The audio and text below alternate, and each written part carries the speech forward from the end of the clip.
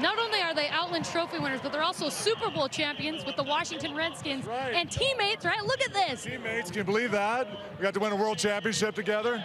We haven't seen each other in 30 years almost. It's been fun. And I haven't been back here in 20-something years. It's amazing. It still feels the same as when I was a junior running out. I was crying back then. I'm about to start crying now. It's nice to be back. It's nice to be back in Utah. I was going to ask you, what's it like being back at LaVell Edwards Stadium? Jason, what's it like for you?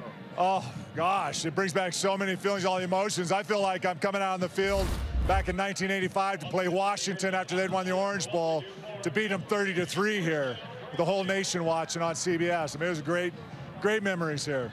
Mo, I do have to say that Ty Detmer was just interviewed, and he said that if he could be anybody running out the alumni flag, it was going to be you. How are you going to respond to that? You know what? I'm excited because my kids get to see me in a role. Instead of grumpy old man, they actually get to see me like, you know, a former shadow of my former self. I think I'm trying not to break 3 or 4 things before I get out there, so I'm just hoping I can do it, with some dignity and respect. And of course, Ty's always going to throw us under the bus. That's what he always did when he was our quarterback. Did he really? Oh.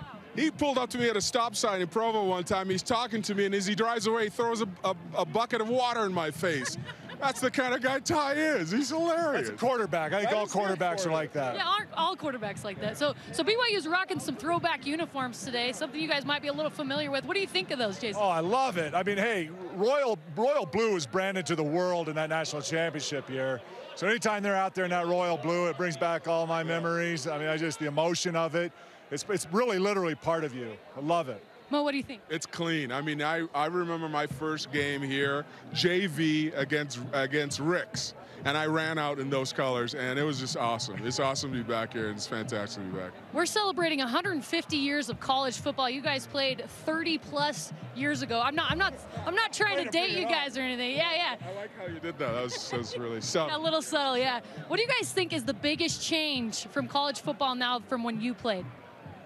Well, you know what? The game keeps getting bigger. I mean, I think the game of American football is America. It's Americana.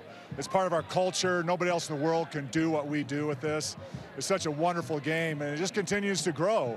The game's changed a little bit, as far as with hitting and the hitting rules, and we were the assassins back in the day. We literally just killed each other, and the game's safer now, and I'm okay with it. So it's changed a little bit, but really, it's still football. Yeah. What do you think, Mo? Well, being Canadian, there's a spirit in Canada, in the United States, about athletics, and it permeates more than just sports. It's a culture, it's a nature, and it's how it brings people together in this really vibrant way that we don't get in Canada, and that's just grown. And it's fantastic to see like they care more, nutrition, exercise, things like that, and you see it being done at such a great level. And so, being Canadian and coming and seeing it being done at the forefront here in the United States, I'm always amazed by it, because where they take it and what they do and how they could incorporate it. So it's more than just the game. It brings a life to people more outside of it. So I'm really kind of neat. It's neat to see it. Yeah. Well, you are both phenomenal. It's an honor for me to be here with you guys. Thank you so much for taking the time.